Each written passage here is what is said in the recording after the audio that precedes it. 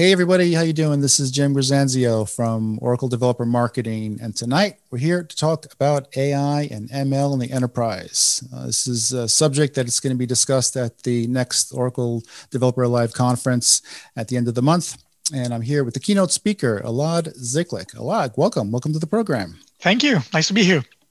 Elad, you're the keynote speaker, so tell me what you're talking about.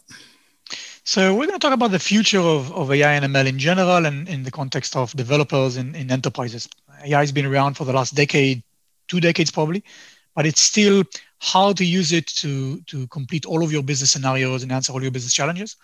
And so we're going to talk about how I believe AI will change and adopt over the next 2, 3, 4, 5 years and become truly invisible, because most pervasive technologies end up being invisible.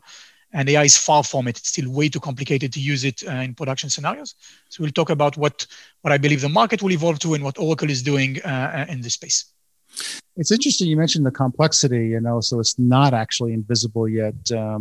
Maybe you can talk a little bit about some of the trends that you see happening that will hope to make it actually invisible. So we're seeing 2 trends. One, focusing on the professional data scientists. These are the experts that need to build and maintain and monitor machine learning models in production.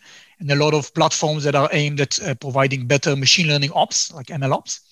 And on the other hand, we're seeing a surge with what we call AI services or cognitive services.